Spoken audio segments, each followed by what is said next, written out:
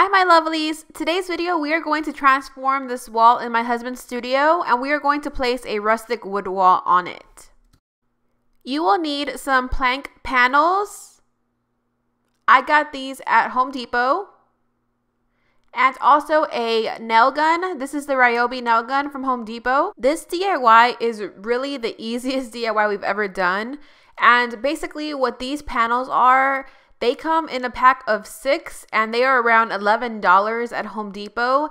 They are the click type of paneling, so you can just click them in and it is so simple to put up. All you really need is a nail gun. If you don't have a nail gun, you can definitely just use screws and a hammer. That'll definitely work. My husband is definitely enjoying this DIY and how easy it is. All you have to do is use your nail gun and look how quick and easy it is to put this wood up. It is a really fun DIY and a perfect way to add character to your room. So just make sure you measure, and sometimes you might not get it the first time because I know with this piece it was really hard for us to actually get it perfect because this end piece right there, Darryl was trying to punch it in, to tap it in. He used a roller to hit it, try to hit it in, and it just was not working. So after 5,000 attempts, he decided to just cut it again. And here's the moment of truth.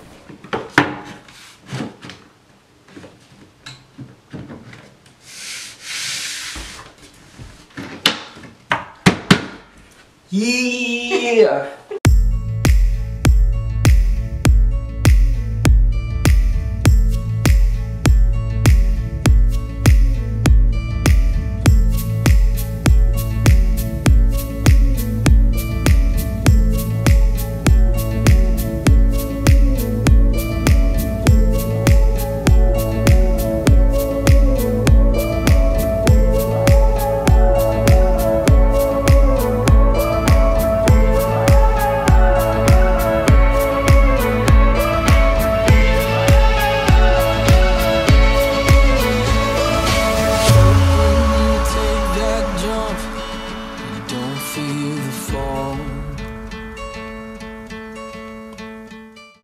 Now it's time for my favorite part. So you will need a stain pad or a rag. I bought this is my first time trying it, and you will need some wood stain. I have dark walnut and fruit wood. I mixed these two to get the perfect color. You will also need a paintbrush to use on the corners. So first just open it, and I am using a straw to stir it around, and you will see the difference here on what it's supposed to look like. And also just stir around your other stain. And now you just make your concoction. I went with a little bit more of the light color because my husband wanted a more light color than dark. So now I just mix the two and get the perfect color. It looks really, really cool to me. I love staining. It's like a hobby of mine. So I really look forward to this part. And I am using this new stain pad for the first time. It was horrible, guys. I always use a rag. I don't know what I was thinking trying to be all fancy with the stain pad, but as you see here, the rag definitely does its part. I am just using the stain pad to get the excess stain that was left over because I don't want to waste anything, but I hated that thing. I definitely do not recommend it. I definitely recommend you just using a rag. It works best. It penetrates in a lot better, so definitely use a rag and go with the grain. Like you're seeing here, I am going in a line. I never like to go in circles or just go in different directions. The best thing to do when staining is to always go with the grain. Now you may use the rag and you may go in different directions for a couple of seconds, but you always should go back to staining in the direction of the wood. And this is what I use the paintbrush for. I use it on the corners and it just works very, very well. Just make sure you mix it in to where it goes with the stain. You don't want to be able to tell that something else was used while blending it.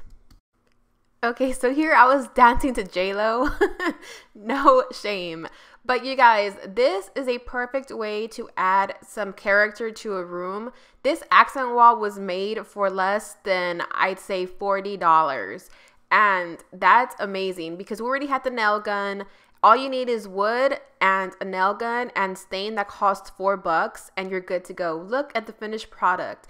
I still have to finish by painting the crevices that are really hard to get. I need to go in there with probably like an eyeshadow brush or something, which I haven't done yet.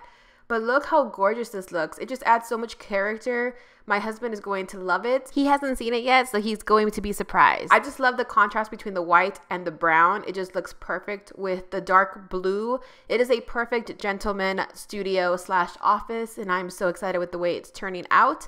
I have way more videos coming soon with a lot more DIY, so stay tuned for that.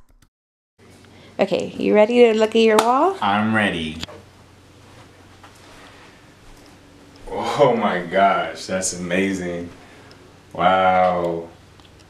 Like, that's crazy, baby. Like, it looks so authentic. That's beautiful. That like elevates the room. How about the colors? Is that what you wanted? Because I know you wanted to go with the more red, orange. Like, but see, it comes out like right here. That's what I did. And like, in here-ish, like that's beautiful. That's exactly, because I don't want to be too dark, but it has some dark spots within it, which is awesome. That's what I did. So you like it? I love it. Yay. I love it, I love it, I love it.